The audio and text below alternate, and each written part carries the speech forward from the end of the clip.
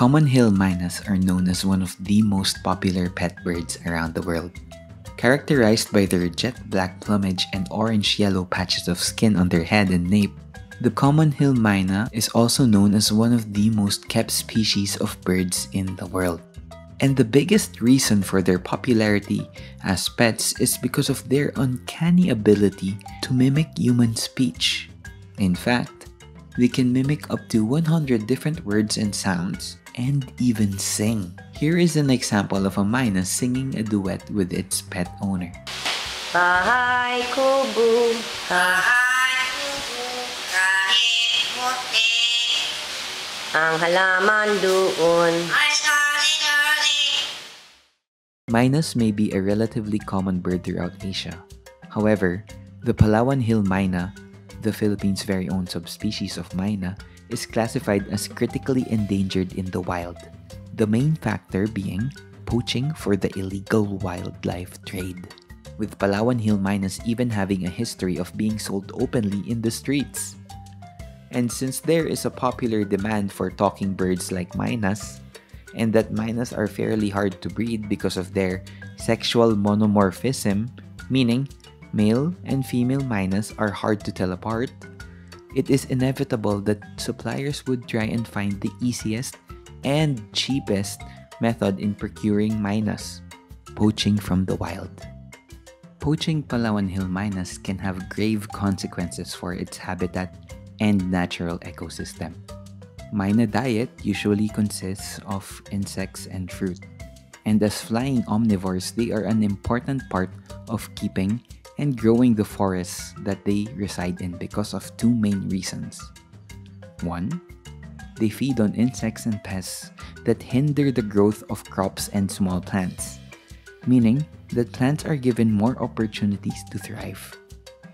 And number two, most importantly, they help spread seeds because of their droppings and fruit transportation.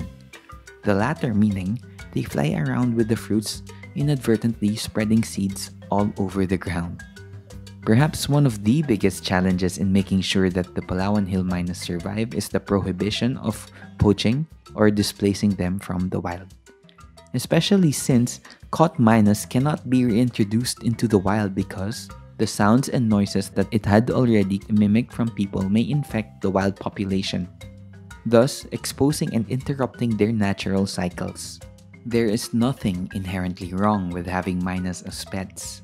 However, making sure that one's pet mynah is not the endangered Palawan Hill mynah and that it is not from the illegal wildlife trade is the responsibility of each prospective pet owner. And the same could be said for most exotic pets in the Philippines. By making responsible choices in deciding which pet that you decide to have with you at home, you are already contributing to the elimination of wildlife poaching.